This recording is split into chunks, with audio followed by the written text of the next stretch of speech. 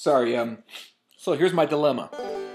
I've got this non-bingo rack. Don't think I have a bingo. Can't see one. But I've got this top 10, in fact, number 6 bingo stem. Sterna, right? You see it? That J is in the way. So, do I go fishing? Do I dump the J early on? The board is open. Do I dump the J? I have the S hook for doubts. I have all these to and from plays. I have all these through play possibilities. Do I dump the J in hopes of getting... Now, here's the letters that are going to help me. I'm looking in Mike Barron's word book, which, by the way, you can get on the website. Mike Barron, Scrabble rack star of all time. Okay, the memory device for Sterna is man working out develops thick bone. What that means is every letter in that device goes along with Sterna to develop and build a 7-letter bingo.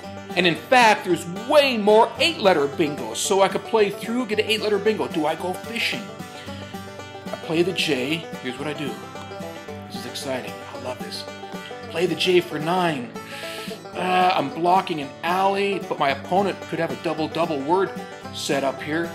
And I just have to get one of these letters, right? An A, a B, a C, a D, an E, G, H, I, K, L, M, N, O, P, R, S, T, U, V, W. Any of those will go with Sterna to give me a 70-point approximate bingo. Do I sacrifice that?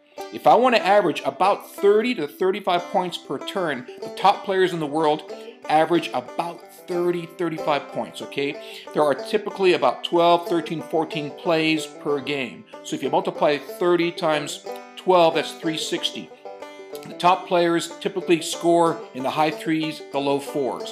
So if I get 9 here and get a 70-point bingo, that gives me around 80 points, which is about 40 per turn. That's still more than the 30 I'd be happy with. So it's early on, and that's when you make your play. Is this the right play? I have no idea. Is this the fun play? Absolutely. Here we go. Boom! I got the O.